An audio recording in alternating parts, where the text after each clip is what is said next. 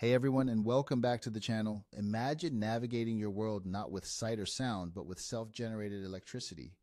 Sounds like something out of science fiction, right? Well, for the incredible elephant-nosed fish, this isn't a superpower, it's everyday life. These unique freshwater fish from the murky rivers of West and Central Africa possess a real electric mystery that helps them survive in environments where vision is almost useless.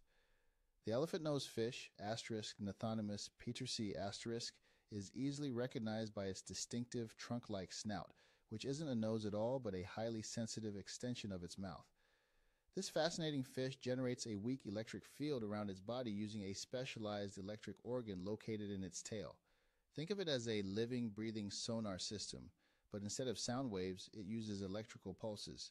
As objects, prey, or even other fish move into this electrical field, they distort it. The elephant-nosed fish then detects these subtle changes with over 2,000 specialized electroreceptors distributed across its skin, particularly concentrated in its elephant nose. This allows them to see their environment in 3D, locate hidden food like mosquito larvae, and even differentiate between living and non-living objects, all in complete darkness. So how does this electric marvel work? The electric organ in its tail is made of modified muscle cells called electrocytes, which are specialized for generating weak electric discharges, typically less than 1 volt. These pulses aren't for stunning prey like an electric eel, but rather for electrolocation and electrocommunication. The fish's brain, especially its remarkably large cerebellum, processes the incoming electrical signals with astonishing complexity, allowing it to build a detailed electric image of its surroundings.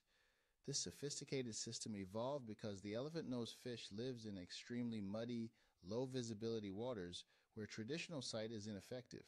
Their electric sense also allows them to communicate with other elephant-nosed fish, sending specific electrical signals that can convey information, prevent hybridization, and even coordinate group behavior. Thanks for watching. Please subscribe my YouTube channel for more interesting videos.